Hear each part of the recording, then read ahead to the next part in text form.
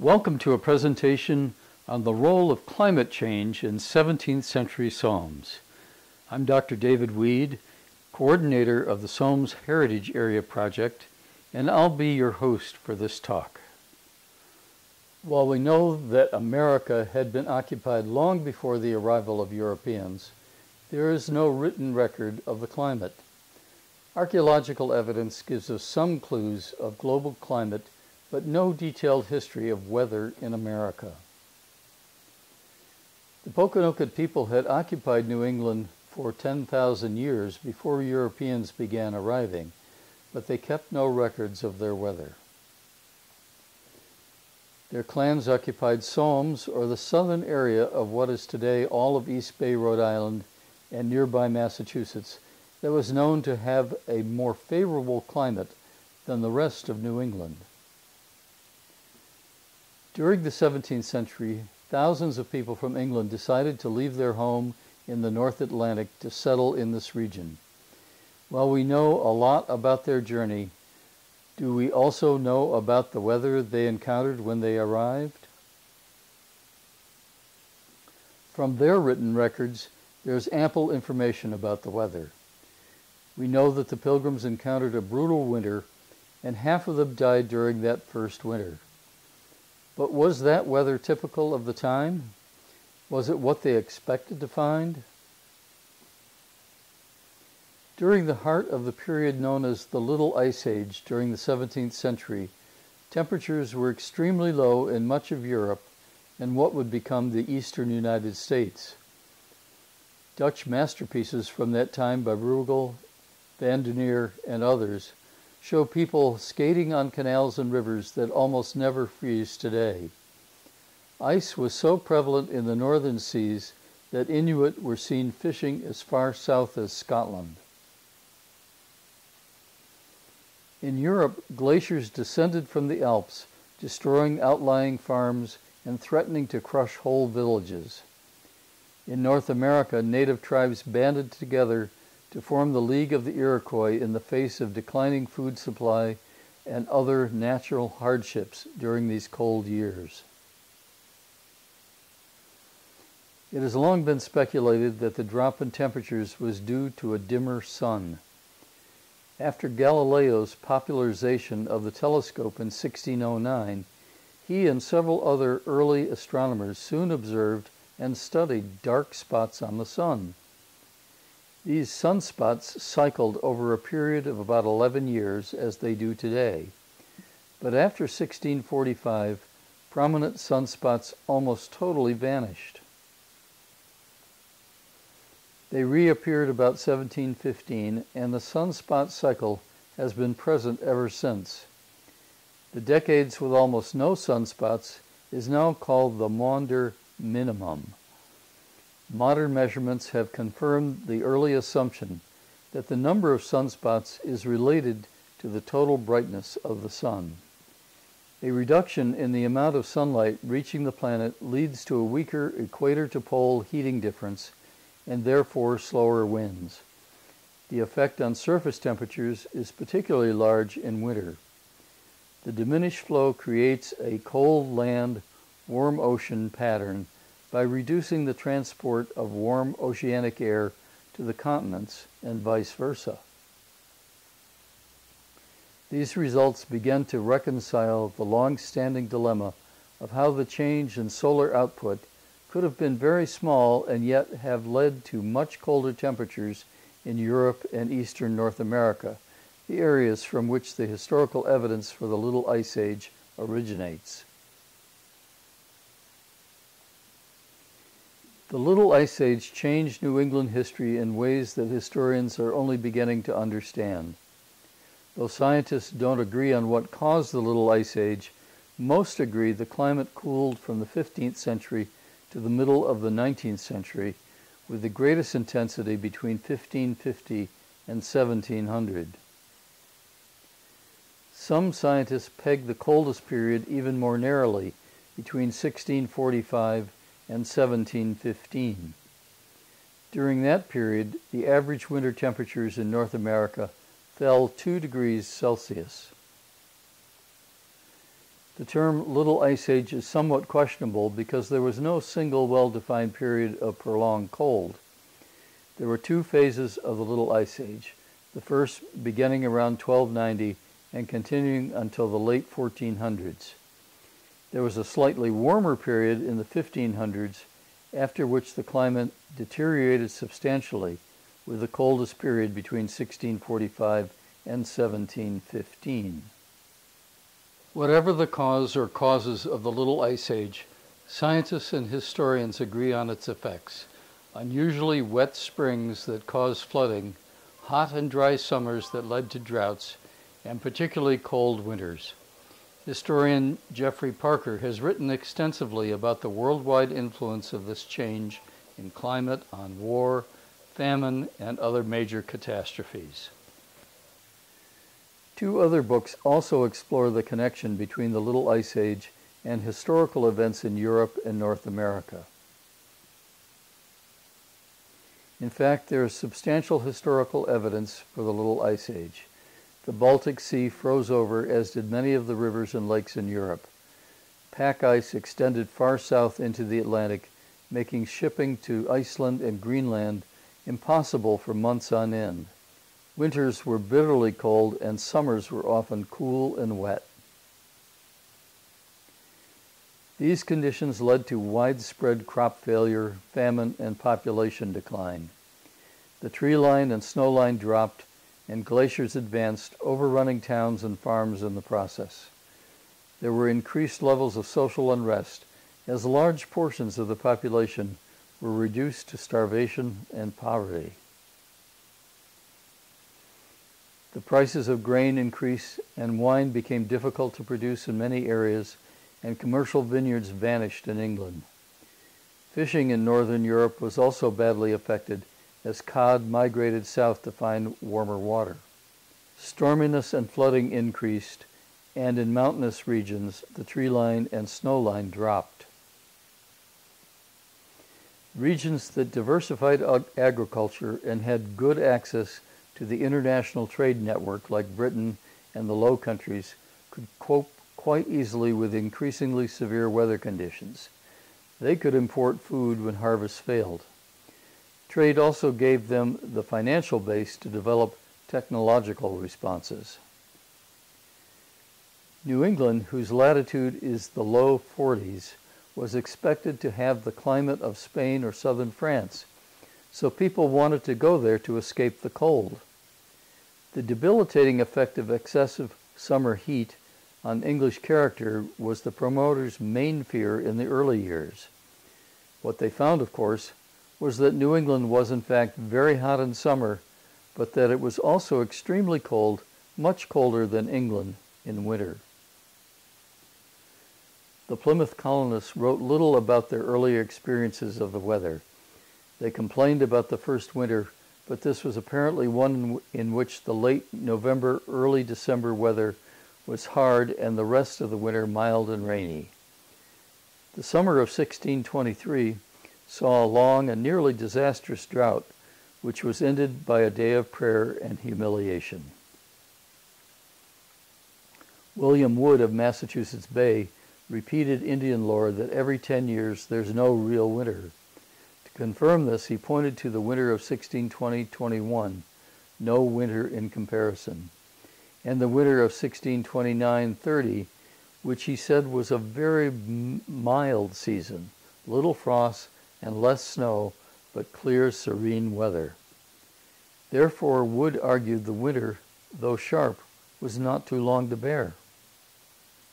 At first, Wood was trying to promote settlement in New England, but later Wood also wrote that the June of 1637 was so hot that newcomers died of the heat, and Winthrop was forced to travel at night. He wrote that this hot summer was followed by the very hard winter of 1637-38, in which the snow lay up to 3 feet deep from mid-November until early April.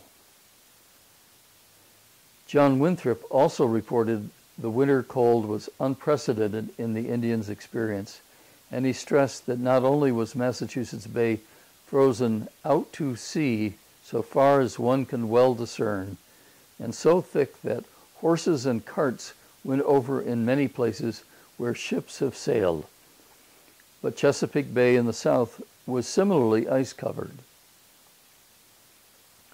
The season of 1645-46 was another landmark hard winter, the earliest and sharpest winter that we have since our arrival in the country, according to Winthrop. As in 1642, he stressed that the extraordinary cold was felt to the south as well. The sudden onset of spring caused great floods, and the summer crops were attacked by swarms of caterpillars, which Winthrop thought were a quasi-meteorological phenomenon, as they had fallen, according to divers good observers, in a great thunder shower. The American climate also presented an extreme intellectual challenge, one that colonists were quick to take up. The problem, simply stated, is that New England should have not been so cold. London is north of 50 degrees latitude. New England lies between 40 and 45 degrees. Common sense told settlers that New England, being closer to the sun, by which they meant nearer the equator, must be warmer winter and summer than England. When they were forced to face conclusive evidence that New England was actually colder in winter than England, the possibility loomed that America was fundamentally defective. What they didn't know was that the Gulf Stream was keeping England and Northern Europe warm. Some people in the early decades believed the American climate was already changing as a result of cultivation by Europeans. William Wood thought he saw evidence as early as 1634 that rainfall patterns were changing, and he argued that New England's weather was as England's had formerly been. Wood reported Indian testimony that the weather was better since the arrival of the English, the times and seasons being much altered in 7 or 8 years, freer from lightning and thunder, long droughts, sudden and tempestuous dashes of rain, and lamentable cold winters. In 1654, Edward Johnson wrote that cutting down the woods and breaking up the land for agriculture had caused a marked change in the very nature of the seasons, moderating the winter's cold of late very much. Elsewhere, he also argued that the summers were becoming more temperate. But with the apparent end of the extreme cold that the earliest settlers had known, it is easy to see how New Englanders, such as Edward Johnson, could believe that European occupation of the land was changing the climate for the better. Johnson claimed more than the breaking of one dry spell. He argued that God was changing the fundamental climate of New England in order to make it hospitable to his colonists. This sense of accomplishment in changing the climate ended in the 1680s and 90s, as New England, along with Northern Europe, was plunged into the worst decades of the Little Ice Age. The winter of 1680-81 was said by Increase Mather to have been the coldest for 40 years. The winter of 1684-85 was very cold, with Boston Harbor frozen so hard that 900 people went to Castle Island and back on the ice. The winter of 1685-86 proved even colder. The harsh 1630s and harsher 1640s were followed by more temperate and controlled 1650s and 1660s. Much of the 1670s was also moderate. Extremely harsh winters during the Little Ice Age destroyed the first colony in what is now Maine and delayed colonization in New England for a good 10 years. A group of English investors called the Plymouth Company, chartered by the Popham Colony, also known as the Sagador Colony in coastal Maine, had 2 ships carrying 120 settlers who set sail on May 1607 under the leadership of George Popham. Popham's death in the winter of 1607, however, described as extreme, unseasonable, and frosty, drove the colonists back to England. Sir Fernando Jorge, one of the investors, recalled in 1622, "All our former hopes were frozen to death." As a result, English interest in colonizing New England disappeared for a decade. Explorer John Smith expressed a view of New England as a cold, barren, mountainous, rocky desert. The French failed to colonize too on the island of St. Croix in the middle of the river that divides Canada from the United States. 79 men arrived in the summer of 1604 and thought they found a paradise with warm weather, good soil, and plenty of fish and game. Then it began to snow on October 6th, beginning a long and sharply cold winter. 35 men died of a hideous, mysterious disease, probably scurvy, and when spring finally arrived, they moved to what is now Annapolis, Nova Scotia.